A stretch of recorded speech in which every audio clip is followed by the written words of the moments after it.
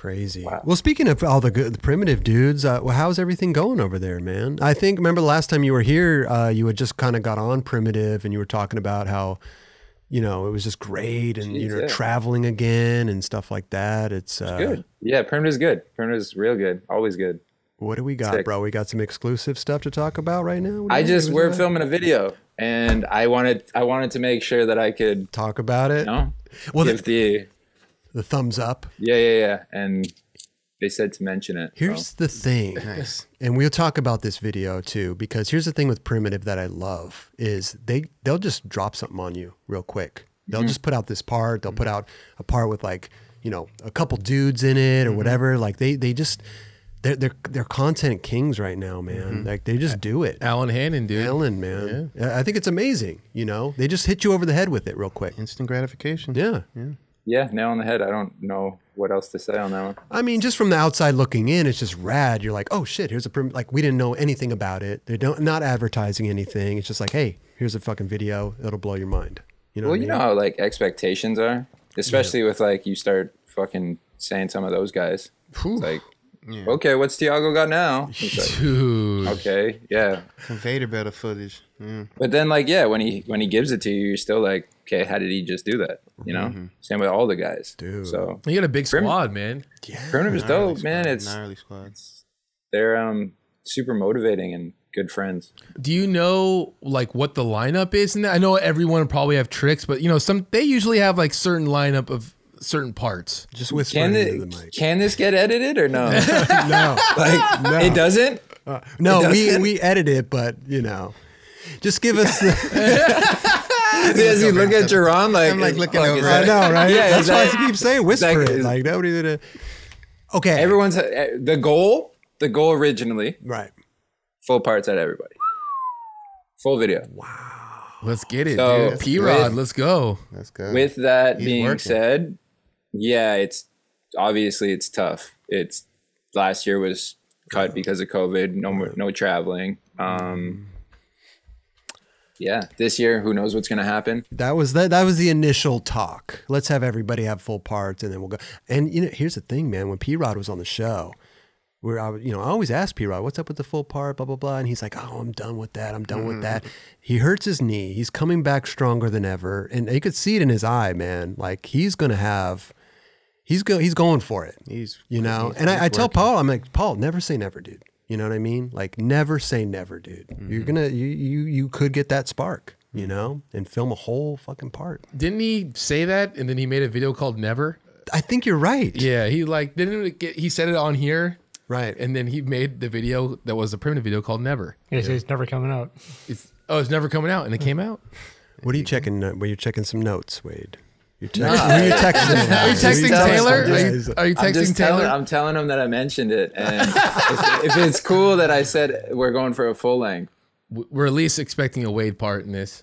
yeah, like I would love to. You know, I talk to you all the time, Kelly, about my plans. Yeah. It's gonna be different, and it's unfortunate, but like if we can travel, it'll be dope. It's just it sucks going to a park, especially here, learning things, and then, dude, you can't do any of like really hard technical tricks on these ledges or these spots out here in the East. It's tough. You know what I mean? Like you're not doing nollie flip crook, nollie trays in New York.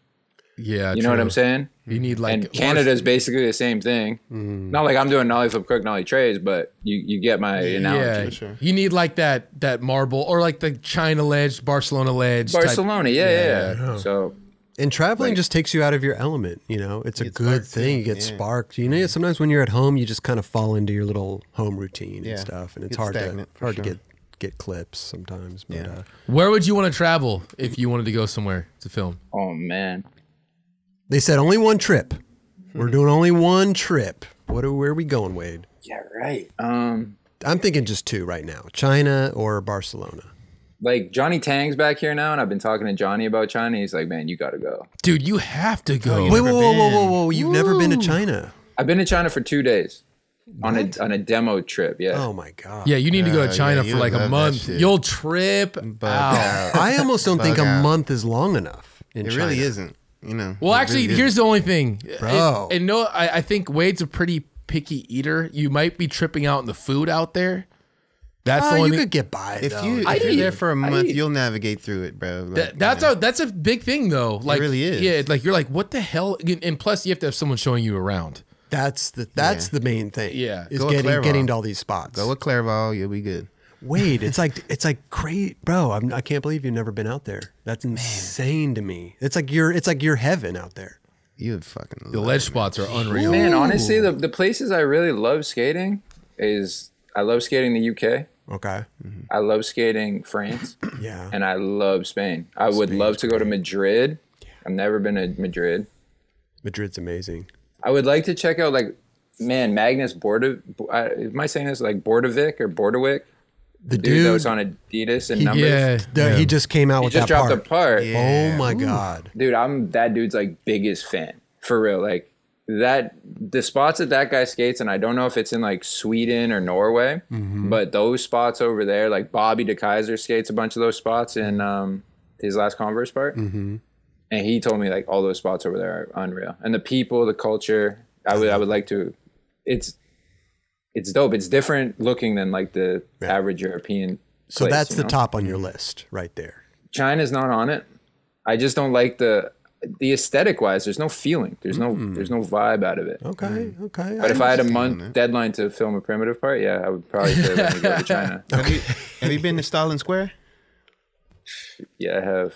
Did you like it? Not unfortunately, but dude, Jeron, you want to hear something funny? I'll tell you something. So I've always wanted to skate Stalin. Always. My first time skating Stalin was on the Euro primitive trip in front of like 1,000 kids, 1,000 people, just fucking. Yeah. And one kid, my board slid out to this kid, and I'll never forget it, man. And fucking I went to pick it up, and he kind of like sent it back to me. He's like, "Yo, land something," and I was like, Wow.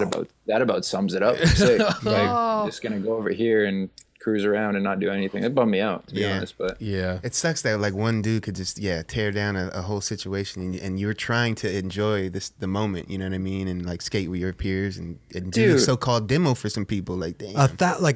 Let alone skating a spot and then maybe trying to get a clip or something, or even just having fun. But then having all these people around you watching, it's like It's a lot. Come on, bro. yeah, but then it's also like I'm getting used to the spot. We're all warming up. Right. But then you got like Tiago and Carlos and Paul and Gio and all those Trent, all those dudes just flying around at the time, landing everything. Like things I've never even done on a skateboard. They're just rifling it off. Clockwork.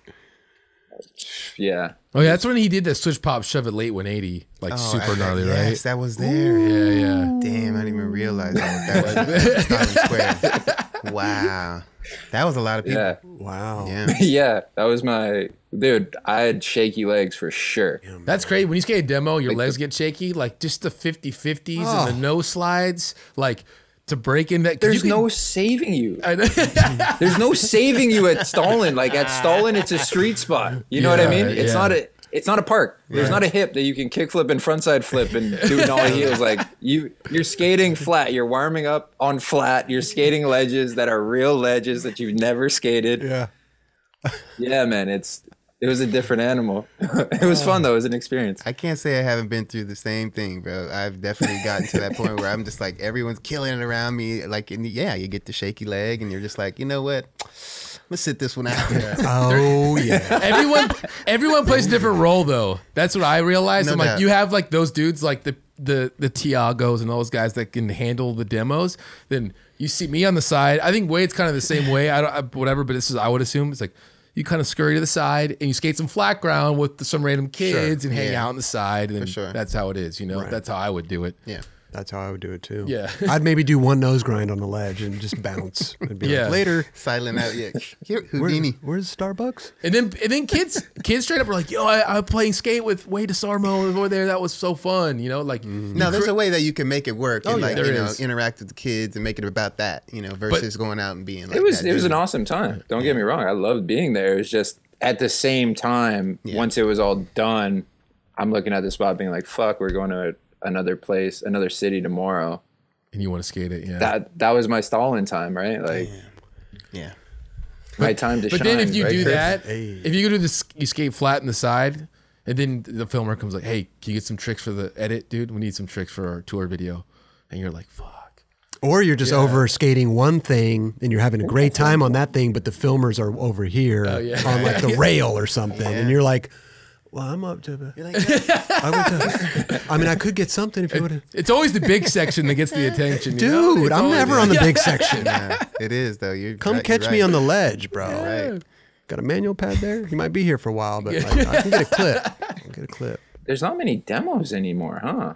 Especially now. I feel like in the heyday of Chocolate and Girl, like we were going to demos every summer. At least there was a whole 3 months of demos lined up, like here, there, and fucking everywhere. Once social media really kicked off, like things kind of slowed down. I think demo wise for some reason. It's true. You know, They kind of put a wrench in it a little bit. Yeah, because then now kids could just reach out to you from anywhere.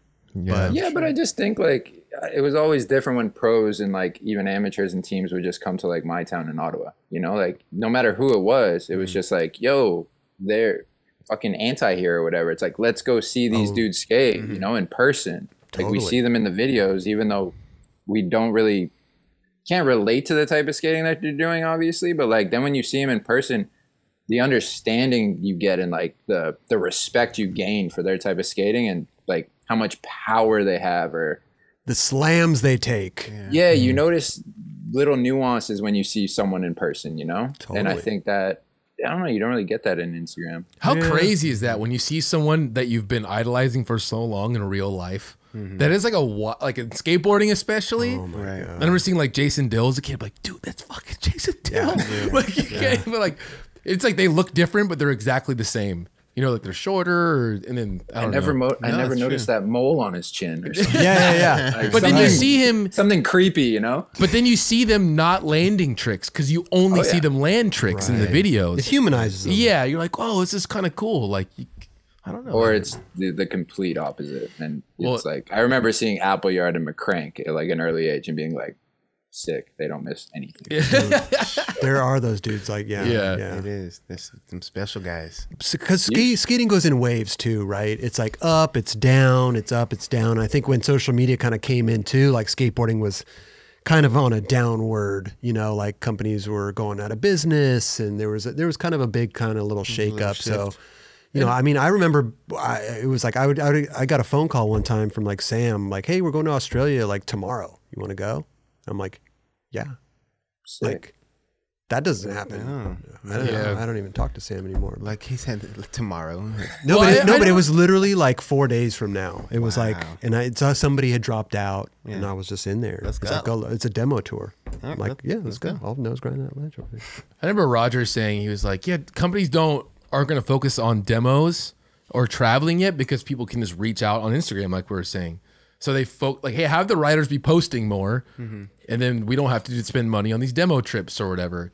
And I think it's kind of like that's kind of weird because then it takes out the traveling element that everyone kind of gets together and they you know Camaraderie. Totally. They come together for a specific reason, right? Yeah. But like, I mean, I thought it was cool to like travel and then do social media. Definitely. I was like, that's where I was like, let's go to DC, let's go to New York, let's do all this shit. And just Well, it's almost like nowadays with the social media, you see those people who are like on the private jets and you're like, oh, this guy's life is great, right, Raid? You know what I mean? Like, but in the aspect of like, he's, sorry, you almost choked on you. He almost choked on his water. Yes. But with the Rolex and the thing, and they're in the car, and they're with the, you know, they're in the hot tub, you know. But Kelly would be the same thing though as the skateboarders going to all these countries. Fucking private plane, is that what you said? You know who I'm talking about, Wade. It's these fucking, you know. It's just funny.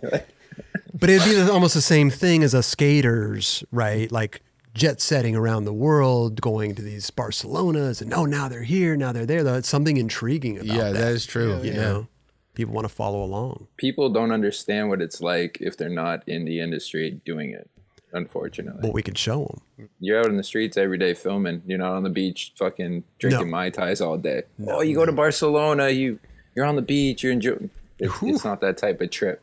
Like, no. Those type of trips come around once in a blue moon, right? Where you could kind of just do your thing, skate, film, do whatever. But for the most part, live in the moment. Yeah. I don't even remember what little Providence I was in what country like yesterday. You know what I mean? Like you drive through, you fly on a plane, you go here, you go there.